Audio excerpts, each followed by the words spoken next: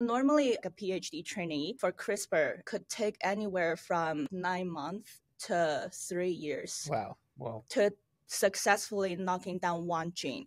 So that's why? crazy. Yeah, it is so crazy. So basically, like, why is CRISPR GPT important is that, for instance, like my friend, like she works with mice.